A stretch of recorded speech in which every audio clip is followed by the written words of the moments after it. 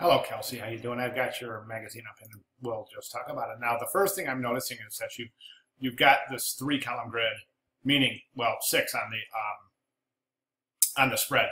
And the one thing that I think it's really important really important is when you're looking at your spread, you want it to look like it's one page, not two, especially for a like this kind of this kind of editorial story, complete with images, etc. So. Right now, I kind of almost am seeing two pages because there's really nothing other than this image. That's the only continuation between these two pages. We'll talk about that in a second. Okay, this is really good. The image is adhering to the three-column grid. Excellent. This word peaches is off. It's kind of just centered here. It's not really aligned with anything. One of the things you're going to notice with your grid is this. If you are looking at this margin right here and compare it to this margin right here, they're not equal. So what you need to do is pull this margin in and then draw your grid. I'm going to make a mark on the page.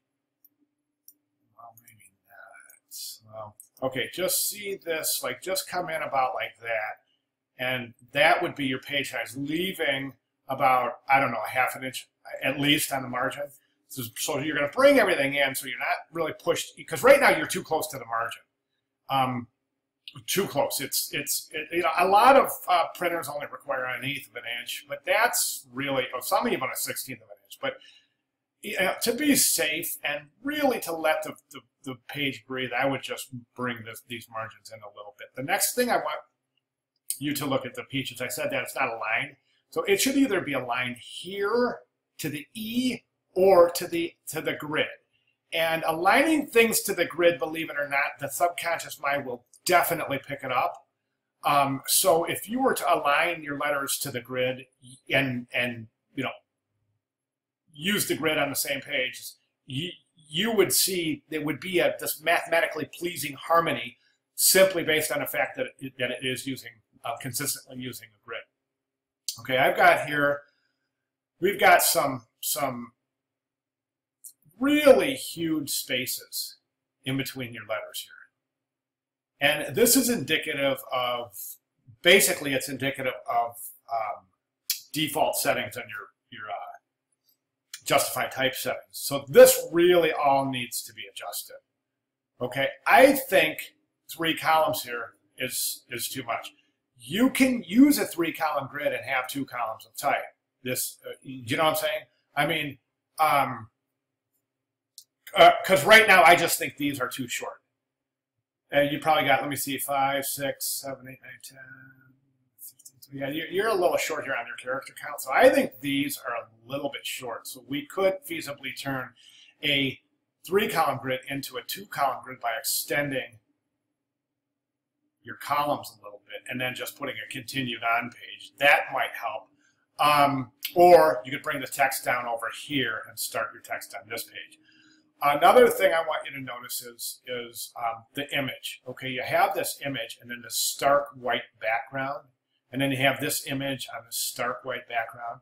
Here you have the natural image where the light source is over here. You can tell by the shadow, but you've given your peaches down here a drop shadow indicating a light source is down here. So your shadows are conflicting, and that's causing visual turmoil. Probably subconscious, more so to non-designers, but definitely an uncomfortable tension between this shadow and this shadow. Okay, so what I'm going to do is I'm going to give you the settings for this, for these. I hope I don't forget. I want to make sure I get these settings. I have some settings, and you can research your own, but I've got some really good settings for justify type that will get rid of all of those things, and I'll give that to you in this video, in the text. Okay, watch your baseline alignment. That one's shooting over. You've also got some orphans and, well, some widows. Orphan, right there's a widow. Technically it is. It's 2 words. A widow is any one word at the bottom of a paragraph, and an orphan is any one line sitting at the top or the bottom. New paragraph would be 1 line right there, or the end of a paragraph, 1 line up there. Okay, good drop caps. Okay, I want to say, oh, your folios, page numbers. Also, I want to mention, don't forget, while I'm at it, I want to mention this. See, it says critique project 1 and 2, and project 2. So I'll need your sketches for the gatefold that we're going to be working on. Okay, I just want to show you something. I just did an internet search, okay, because I'm looking at your page, and it's just not waking me up. I mean, it's just not really inviting me, grabbing me, and slapping me in the face and saying, read me. So I just did a quick search, and I want you to, I just went magazine spread design inspiration, I think, or whatever comes up. But I mean, there's hundreds of magazine spreads here, and they're really, a lot of them are done very well. And I think one of the issues is that stark white background. So I just want you to look through here. And I'm not saying use an image, I'm using color. I'm just saying just try some different techniques. Okay, and you can just see hundreds and hundreds of really beautiful cover pages here. I'm sorry, feature spread pages here, and how a lot of them are lined up. Now, this is just one search, so, and there's hundreds here. So if you do some other word search, I said magazine spread design. So if you just say something like creative magazine spreads or something, traditional magazine spreads, you'll get a bunch more examples to choose from. But there's just really, really good stuff here. So just make sure that you have a reason for making your choices, and we'll take it from here. Okay. Also, if you have any questions, just please give me a holler. And let me remind you one more time about that, the sketches. Okay. And I'll make sure I get those type settings to you right now. Okay. Cool. Thanks.